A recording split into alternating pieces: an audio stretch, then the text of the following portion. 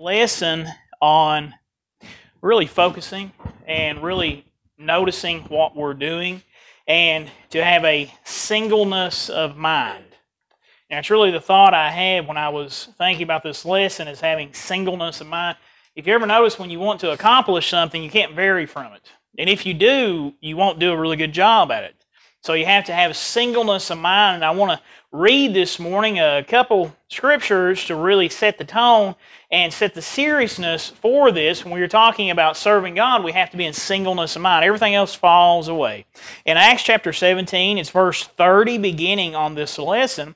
And the times of this ignorance God winked at, but now commandeth all men everywhere to repent, to totally turn from sin, to turn from the way that they had lived. In verse 31, because he hath appointed a day in which he will judge the world in righteousness, by that man whom he hath ordained, whereof he hath given assurance unto all men, in that he hath raised him from the dead, and that's Christ. We think about how serious it is when we have things around about us that tries to pull us away from serving God. Well, it's very eternally serious. And how that we have to have singleness of mind when we're serving God. We have to purpose, in other words, to serve God faithfully. It's not something that you can be haphazard about. You have to have purpose in your walk with Christ. In Hebrews chapter 1, I'm going to turn there and read verse 1 beginning. God, who at sundry times and diverse manners spake in time past unto the fathers by the prophets, hath in these last days spoken unto us by his Son, who he hath appointed heir of all things, by whom also he hath made the worlds. We see again how serious that is, how serious a matter it is to serve God faithfully and walk as Christ walked, being our pattern for life and eternity if we are faithful unto God. And that's the thing about it, being faithful. That's the thing about that comes to all of us that we have to make sure that we're doing is being faithful. And I'm going to turn over to Mark chapter 12. And if we don't have singleness of mind, you know, if our mind and our heart doesn't align, if our desires and our wants don't align, there's going to be a lot of problems for us. There always has been for mankind, and there always will be. But Mark chapter 12 and verse 30, it says this, and I love reading this verse. I love reading this verse. I think about it quite a bit, and how that you have to have everything aligned and you have to be in singleness of mind is how I like to word that. But in Mark chapter 12, verse 30, it says, and thou shalt love the Lord thy God with all thy heart, with all thy soul, with all thy mind, with all thy strength. With this is the first commandment. God doesn't accept second best, second place in anyone's life. You have to put God first in your life and everything you do. And when you do that, you will know how to treat other people, individuals, and how that you should interact. Because if we don't put God first, we're putting something else first. What is it? Well, people put money first, desires and pleasures of this world first. They'll put all kinds of other things first, and when they do, it misaligns everything because God made us. He knows what's best for us. He knows how that we should act, how that we should interact. And He tells us exactly what we should do, and even to the extent giving us a pattern and someone to look at. You think about that. He could have easily just told us what we should do. He could have easily just told us what to do. It's written down for us. We have the perfect example for us. So we have no excuse not to live that way. Not that we won't make mistakes as human beings. And God understands. He knows that we are going to be a people that at times we make mistakes. That's what grace is for. And He gives us that opportunity to come to Him in prayer. But we are not to be a people that are haphazard in that life. I'm going to go to reading Ephesians chapter 4. We're not to be a people that is haphazard with serving God. We are to be purposeful in our walk with Christ, very much making sure He's at the forefront of everything we do, whether that's what we do when we're at work. So we're a Christian, of course, when we're at work, what we do at home with our family. We're a Christian then. When we are with our friends, Christian then. There is no exclusion. There is no time like the world tries to think that you can remove being Christian for a period of time and be like the world. There is no such thing. You're a Christian all the time. In Ephesians chapter 4 and verse 4 beginning, there is one body and one Spirit, even as ye are called in one hope of your calling. One Lord, one faith, one baptism, one God and Father of all, who is above all and through all and in you all. One. That's why I want to read that scripture, to show the oneness and how there is singleness and how that we are to be like that as well, that there would be no divisions, especially among us, that there be no divisions among us, that we are one in what we say and how we act and how we interact. You know, someone should not be able to point. I'm going to go to 1 Corinthians chapter 14 and read there in just a second. But someone should not be able to point to a brother and sister in Christ and say, you know, that person over there, I know that they're a thief or they're a murderer or they're going out on Saturday night and they're getting drunk all night. They shouldn't be able to do that.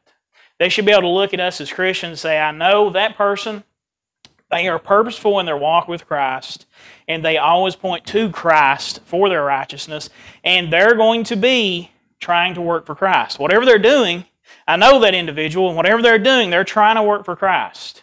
They should always be able to point to us and see the light of Christ, a life that is like Christ. In 1 Corinthians chapter 14, verse 33, it says, For God is not the author of confusion, but of peace, as in all churches of the saints. He's not the author of confusion. We see that in the world where people will write all kinds of different, and I'm not saying that all commentaries are bad when I say this, but we'll see all these different commentaries that will cause confusion. If something is against what God says, it's worthless. And again, not all commentaries are bad, but some intentionally try to sow strife.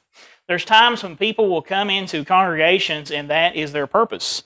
They will try to sow strife. I was talking to a brother in Christ not long ago, and he was telling me about that, how an individual come into the congregation, and that's what he done. He caused strife and caused a split in the congregation and caused a lot of problems, and it's very unfortunate. It's unfortunate when you see that, someone who purposefully tries to do that. And it's something we have to watch and be mindful of. We have to be purposeful in our walk with Christ, knowing that there are people that try to look the part, but they don't act the part. And they may even for a period of time try to pretend to be a Christian, try to pretend to do what's right, but they're not doing what's right. In John chapter 14, as the scripture says, you'll know them by their fruits. You'll know them by what they're producing, in other words.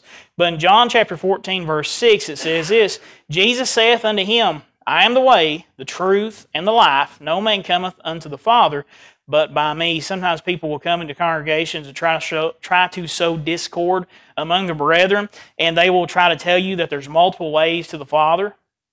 That seems so foreign to me. I'm sure it does to you too, that someone would even try to think that, except we hear that out in the world, but people may try to do that. Why? Because they're trying to circumvent the teachings of Christ. They're trying to be antichrist. Whether they know it or not, that's exactly what they're doing, because when we say something that varies from what God says, when we say something opposite of what Christ says, we are being an antichrist. You're being in opposition to Christ. There's many times we can read about in the Scriptures when Christ was here, there's many individuals that done that, and we can read many places where we see the people that were supposed to be the religious leaders of the time that were saying the opposite of what Christ was saying. They were trying their best to be against what he was saying, trying their best to stop what he was saying. And we can see that those people that were around about Christ tried to sow discord among them. In John chapter 10, I want to read starting at verse 9. I am the door. By me, if any man enter in, he shall be saved, and shall go in and out and find pasture. The thief cometh not but for to steal and to kill and to destroy. I am come that they might have life, and they might have it more abundantly. I am the good shepherd, and the good shepherd giveth his life for the sheep. But he that is an hireling, and not the shepherd, whose own the sheep are not, seeth the wolf coming, and leaveth the sheep, and fleeth. And the wolf catcheth them, and scattereth the sheep. There's a lot in that. Nonetheless, we see that Christ is that true shepherd. He's the one we turn to. He is the door. He is the way. Every other way, let it fall to the side, and we should not pay attention to it, because it will sow discord, and we won't be in singleness. We won't be able to work in a manner which is pleasing to God if there is divisions among us, because those problems will cause strife. So we have to make sure that we watch that, to make sure that those things which people try to sow round about us does not grow. In Matthew chapter 6, in verse 24, it says this, No man can serve two masters, for either he will hate the one and love the other, or else he will hold to the one and despise the other. Ye cannot serve God and mammon, showing that singleness, that we have to, and people do pick a side. I was going to say you have to pick a side. People pick a side whether they realize it or not, that they cannot serve two masters. There's people in this world, they'll say, well, I'm a Christian, but And that's a terrible thing to hear someone say. I'm a Christian, but I enjoy these things. Well, those things are hindering you in your walk with Christ. There cannot be two masters. There's only one. You have to pick. And people, again, whether they do so actively or inactively, are making that choice in who they're going to serve. Case in point, if someone says, I'm a Christian, but I'm not going to do anything. I'm a Christian, but I'm not going to read the Scriptures. I'm a Christian, but I'm not going to actively try to seek and save the lost. Well, by fiat of the fact that someone's not making an active decision, they're still making a decision not to serve God faithfully. See, no matter what we do, we're making a decision, and we have to be in singleness of mind and service to God, and that's the only way that we will be pleasing to God. It is impossible for us to please God and try to be like the world. It is not possible. It cannot be. It will not be. There is no way to be like Christ and be like the world. They are complete polar opposites and cannot mix. It is carnal and spiritual. Those things cannot come together. In Jeremiah chapter 32 is where I want to turn to and read. Jeremiah 32 in verse 37, beginning. Behold, I will gather them out of all countries, whether I have driven them in mine anger, and in my fury, and in great wrath, and I will bring them again unto this place, and I will cause them to dwell safely. And they shall be my people, and I will be their God. And I will give them one heart and one way, that they may fear me forever for the good of them and of their children after them, thinking about how we have to be in singleness of mind, how their heart and our mind must align. I've said this many times in the past, at different times, different places that I preach that, is how that your heart and your mind have to align. Well, when I say that, a lot of times people, they'll have a little bit of confusion about that. And here's another way I can point this out. Your heart, your desire, and your logic have to be one. Your desire to serve God and the knowledge of how you're serving Him have to align. If I have a desire to serve God, I have the Scriptures available. Yet if I do not have a desire to serve God, then I won't even pick up the Word of God and read it. And it is vital for us to do that. If we go over to James chapter 1,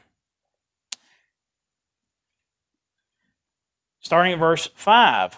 If any of you lack wisdom, let him ask of God, that giveth to all men liberally, and upbraideth not, and it shall be given him. But let him ask in faith, not wavering, for he that wavereth is like a wave of the sea, driven with the wind and tossed. For let not that man think. Now this is so sobering when I finally grasp this.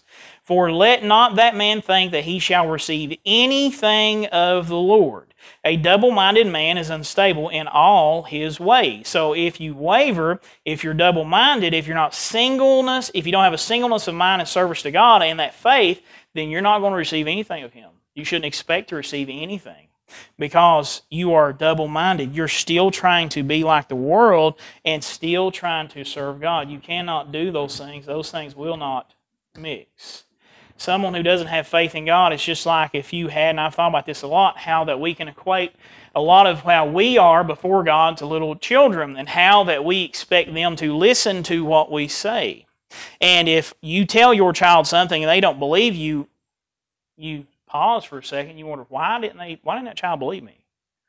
Well, you think about how God tells us these things and He expects us to believe it, and we should. Yet if we are wavering to and fro whether or not we're going to obey and believe what He says, why would we expect to receive anything from Him?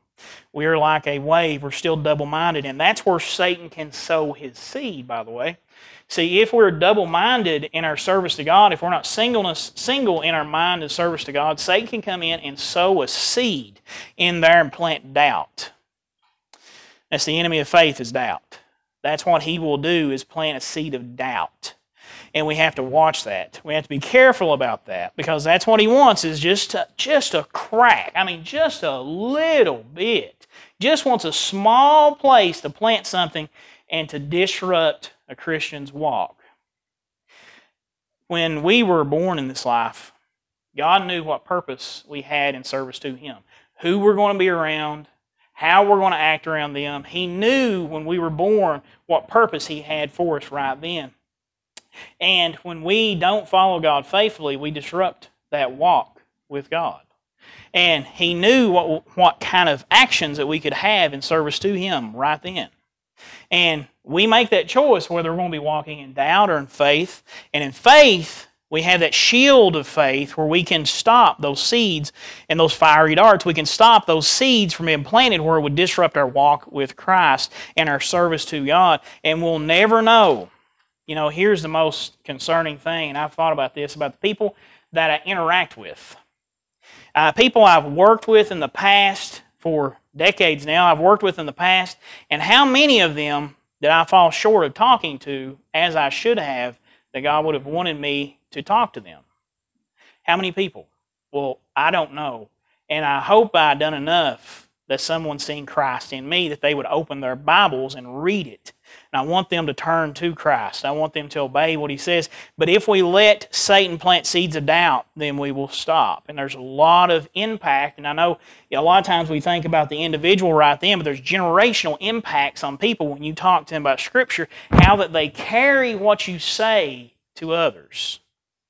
Think about that. It's not just the person you talk to. How often do you hear somebody say something and they repeat what somebody else said?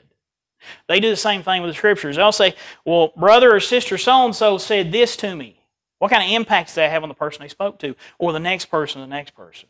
We don't know. I don't always know. You don't always know. But we certainly hope that it grows. We certainly hope that people hear what God says and obey it. In Acts chapter 2 and verse 42, I want to start there for just a second. And they continued steadfastly in the apostles' doctrine and fellowship and breaking of bread and in prayers. Fear came upon every soul. And many wonders and signs were done by the apostles. And all that believed were together and had all things common.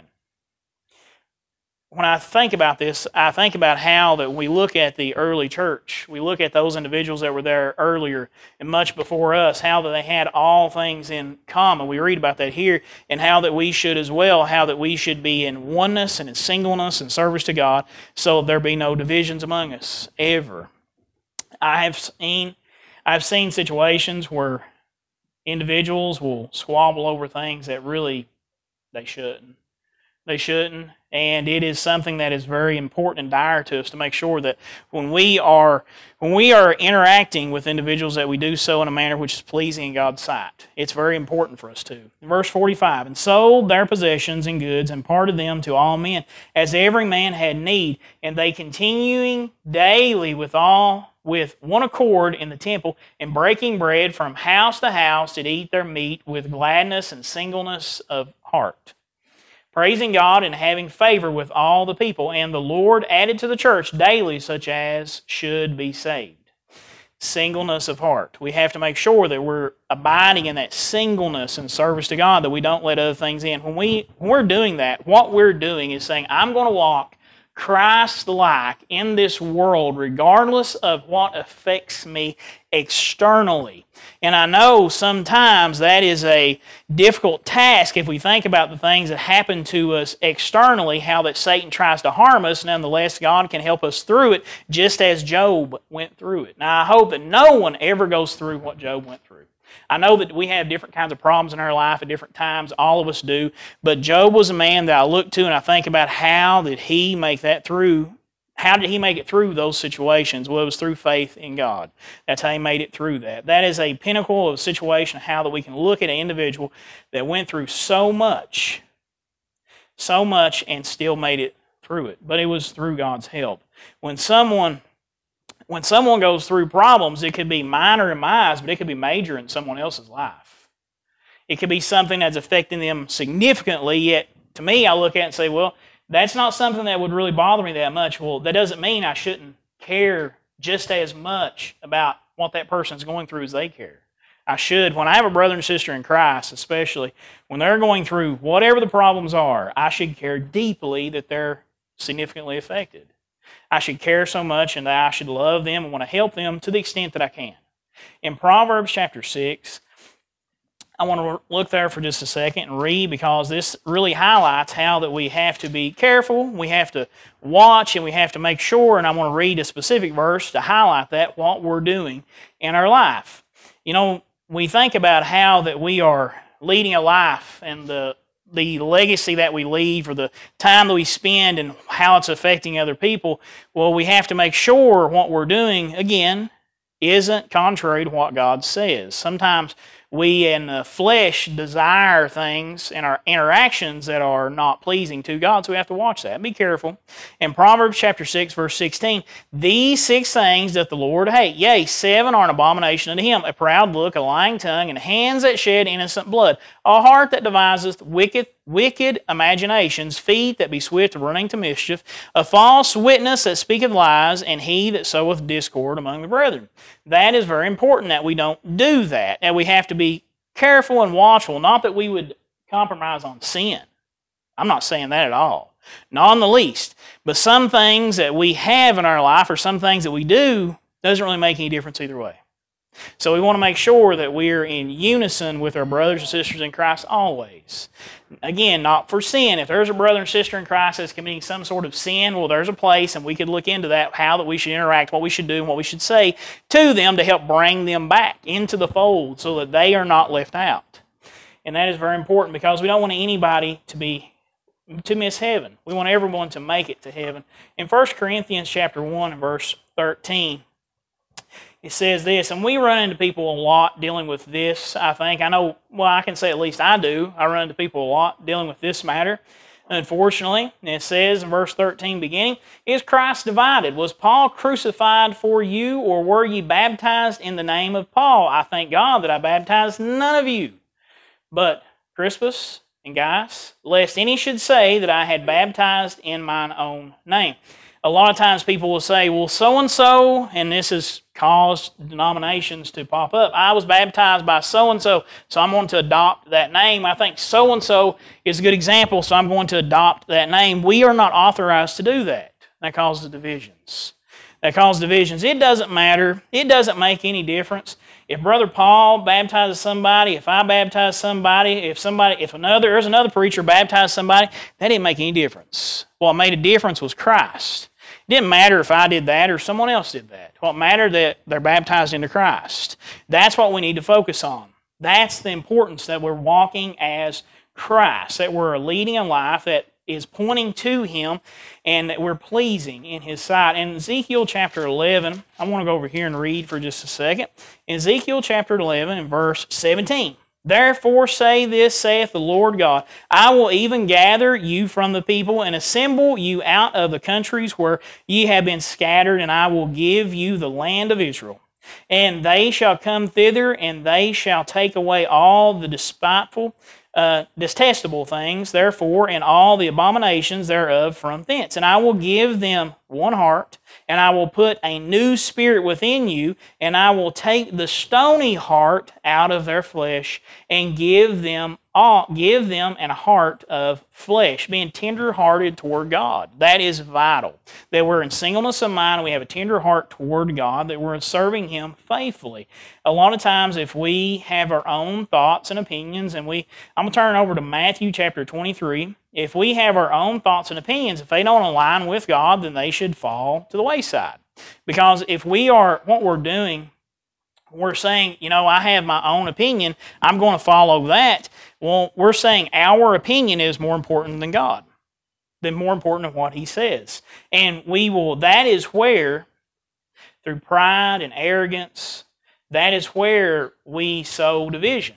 That's where it comes from. That's where it'll start at. But Matthew chapter 23 and verse 24, ye blind guides which strain in a gnat and swallow a camel. Woe unto you, scribes and Pharisees, hypocrites! For you make clean the outside of the cup and of the platter, but within they are full of extortion and excess. Thou blind Pharisees, first that which is within. Thou blind Pharisee, cleanse first that which is within, the cup and the platter, that thou outside of them may be clean also. What is someone needing to focus on? Inside. Our inner self. That is where all the problems come from. That's where we either speak good things or bad. That's where we either follow God or turn from Him, is the inside, not the outside. The outside will come. The outside, the outside will be a reflection of those things that we're trying to achieve in service to God. A lot of times when we first become a Christian, the way that we act I can speak for example, the way that you act, you have to learn that, this way that you've been leading your life up to this point wasn't right. The way that you're acting, the way that you act with other individuals, the way that you interact with other individuals was wrong. So you have to change. Maybe what I wore wasn't right. Maybe I had clothing that maybe they said things that I shouldn't have been wearing. Burn them. Get rid of them. Because we want to make sure that we're being like Christ, that we're doing things that we ought to do, not because of an outward appearance. And likewise, someone can put on an outward appearance and they can look like an individual that would be a Christian, yet inside they're not. And inside is the most important part. Because if inside there is not a heart in service to God, there is not a person who is a singleness of mind, that they are not pleasing to God, no matter how much they clean up the outside, no matter how nice someone looks. In 1 Peter, I want to turn there and read in just a second. 1 Peter chapter 3 and verse 20, beginning, which sometime were disobedient, when once the long-suffering of God waited in the days of Noah, while the ark was a-preparing, wherein few, that is, 8 souls, were saved by water. The like figure whereunto even baptism doth also now save us, not the putting away of the filth of the flesh, but the answer of a good conscience toward God by the resurrection of Jesus Christ. That water, we all take baths, we all take showers. We all clean ourselves, yet that is not the type of cleanness we're looking at here when we talk about baptism. We're talking about washing away sin, a lot of times the things that we can't see. A lot of times the things that you can't see about someone else, and a lot of times the things that they can't see about you. That's what we're talking about, a singleness of heart. We have to make sure that we're serving God faithfully in singleness of mind and heart. And 1 John, turn over just a little bit, 1 John, in chapter 5 and verse 3, for this is the love of God, that we keep His commandments, and that His commandments are not grievous. That second part is a lot of times what people miss. People will say, you might ask someone, well, someone will say, well, I've not been a thief. I've not been a murderer. I've not done these things, and I can assure you, and you brethren know this too, that everyone has fallen short of God. Everyone has committed a sin, needing Christ. Yet, when we look at this, it says His commandments are not grievous. When we serve God, His commandments should not be grievous. It should not be a point when we look at it and say, I want to serve God, but I don't like what He's saying. That would cause us to not have a singleness of heart or in mind toward God. Our desire would be to do the things of this world rather than the things which are being obedient to God, if His commandments are grievous. I want to go and just read a few more verses with you this morning. And these last ones are in Psalms. I want to go over to Psalms. And it's 139. That's where I'm going to turn to. Psalms 139 in verse 23. Search me, O God, and know my heart. Try me and know my thoughts. And see if there be any wicked way in me, and lead me in the way everlasting. Try me, look through me, show me if there's any wicked way in me, because you want to be cleansed. You want to make sure that you are leading a life, not because you think that you're pleasing to God, but because you know it. Because you can see that you're following after what God says. We can all have opinions on what is right before God, but we want to make sure we're right before God. We don't want to go by opinions. We want to go by what God says. And this last verse I want to read is in Psalm chapter 51, and it's verse 10. Create in me, same thought as what I was reading just a second ago, but create in me a clean heart, O God, and renew a right spirit within me.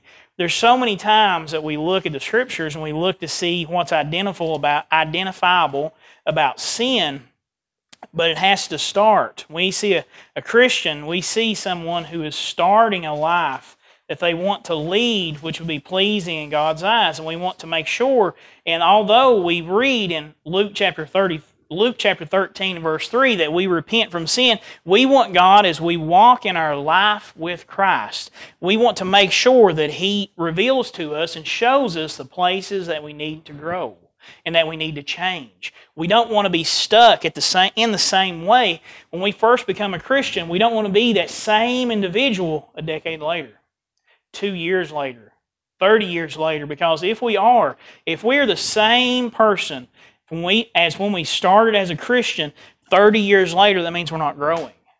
That means we didn't have that desire to serve God faithfully, and it takes that desire. It takes an individual who is willing, and God knows your heart, who is willing to turn from those things and be cleansed from those things and get rid of those things. Sometimes people have to take things out of their house and burn them. Doesn't matter how much they cost. Sometimes people have to get rid of things. Sometimes it's because a brother or sister in Christ is tempted by something, and we have to make sure we get rid of it because we don't want to have that temptation waiting right there. Sometimes, maybe someone, I'll be quiet in just a second, but sometimes we are an individual where we had a temptation. Maybe in our previous life, before we were a Christian, we were an individual that had a temptation of drinking. We can't walk down the aisle in Walmart where they sell that stuff anymore because it would tempt us to reach out and take it. So we have to stay away from it. So we want to make sure we're cautious of that, and we're careful of those things, and we're pleasing to God so that we're growing in faith and service to Him. If there's anyone that's not a Christian, I want to read these verses, and for us also as Christians to keep these in mind so that when we're talking to those that are lost in this world, that we can give them these verses so that they know what to do and what to obey, not because of our opinion, but because of what God said. It says in Romans 10:17, so that faith cometh by hearing, and hearing by the word of God. Hebrews 11:6, but without faith it is impossible to please Him, for he that cometh to God must believe that He is, and that He's a rewarder of them who diligently seek Him. Luke 13:3, the verse I was referring to a little bit ago, I tell you, nay, but except you repent, ye shall all likewise perish. Romans 10:10, for with the heart man believeth unto righteousness, and with the mouth confession is made unto salvation. And Mark 16:16, he that believeth and is baptized shall be saved, but he that believeth not shall be damned. The latter state of that verse is terrible. The first state is very, very wonderful. My hope is that as we go throughout this life and we interact with those individuals that are lost, that they see Christ in us and that they would ask us, what do I need to do to be saved? What do I need to do to gain Christ? Thank you for your time as we come together and sing the selected song.